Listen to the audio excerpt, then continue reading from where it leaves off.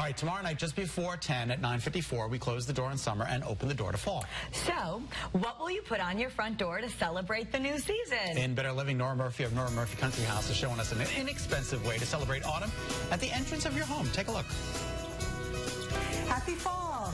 Guess what we're doing today? We're doing wreaths, fall wreaths, that is.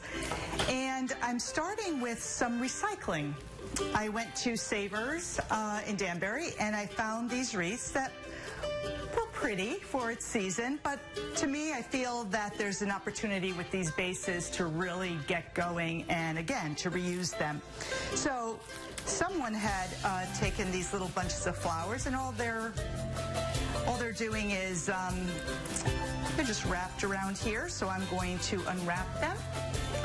And it's as easy as that. This wreath was $2.99, which is a great, great price for this. And you know, some of these too, you can recycle and put them on some birthday gifts with a pretty ribbon. So it's a good thing. Now here, I got this wreath also. This was a little more expensive, I think a whopping $5.99, and this I already cleaned off. And this is the one I'm going to use for my main fall wreath. Now, what I've done is I went to Michael's and I thought, you know what, I'm not going to do flowers for fall. I'm going to do foliage. You know, living here in Connecticut, New England, we're known for our beautiful fall foliage. And, you know, I really wanted to get into that fall mood anyway. So I'm walking around with a bunch of these and everybody's admiring them. And I'm thinking, you know what, this is it. This is the right way to go.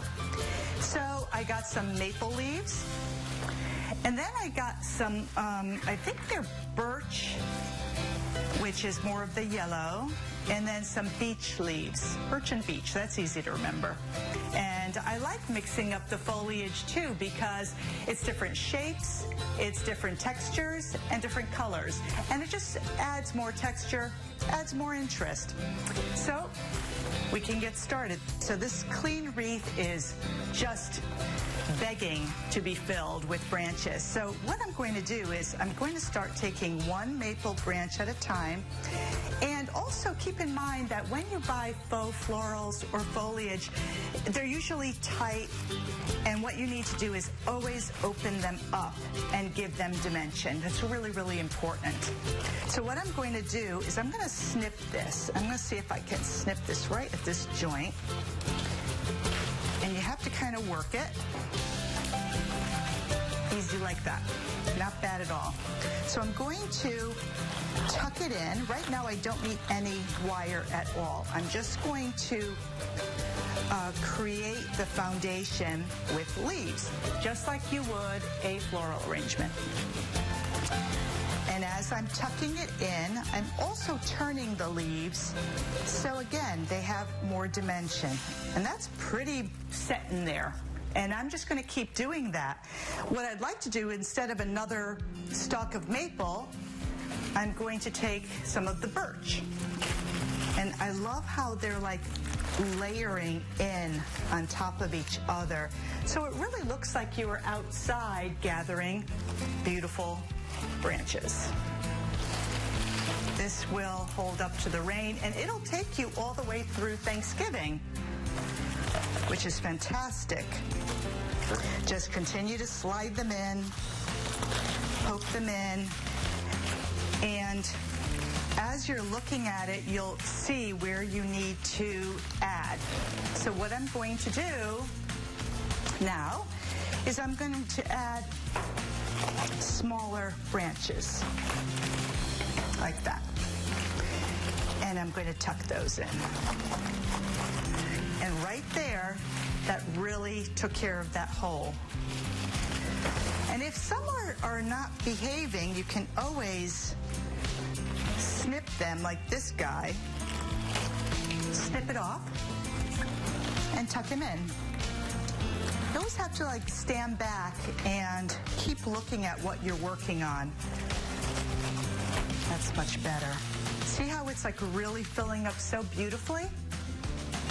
So now what I'm going to do is I'm going to take some of these rose hips, and here too, I'm going to either pull it out because they're just on wire picks, and I'm going to just start tucking these guys in. And then what I'm going to do is I'm going to take some of the bittersweet, which will be really, really pretty. So I had extra berries and foliage, and I thought, you know, I had that little wreath that I showed you earlier with the spring flowers, and now it's totally gone autumn. I love this little thing. You could put him on a shed door, on a bathroom door, even lean him on a mantle. And it's just a little touch of autumn for your home.